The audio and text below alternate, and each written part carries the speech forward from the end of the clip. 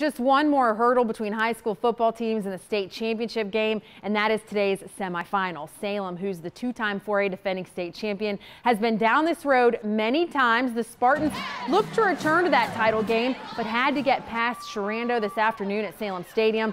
D'Angelo Ramsey, first play of the game. He squeezes through the line and is gone. He turns up the heat, takes it 70 yards and in for the score, giving Salem an early 7-0 lead.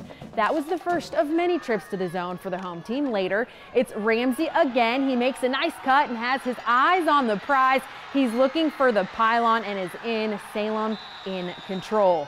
More Spartans, more Ramsey right up the middle. He had 4 touchdowns in the first half alone as Salem led 35-0 at halftime. In the second half, Jack Gladden with the quick screen to Viante Tucker. He's a veteran. He knows what to do.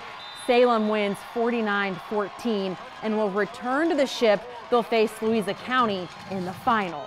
Well, you know, it was great to play at home in our home crowd. I think that gave us some energy, and then our kids played real well right out of the gate, and we got a couple touchdown lead. And, you know, I just thought we were real focused today and real proud of our effort.